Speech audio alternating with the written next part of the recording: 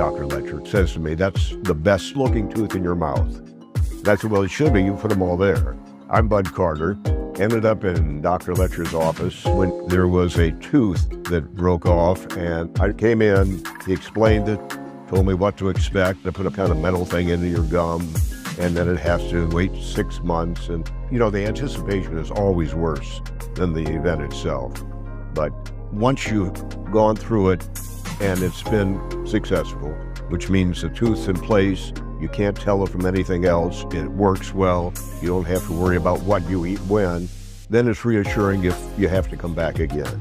The end result justifies the inconvenience, and from my perspective, if I do have to come back as someone who's been through it too many times, this is the place I would come. It's been well worth it.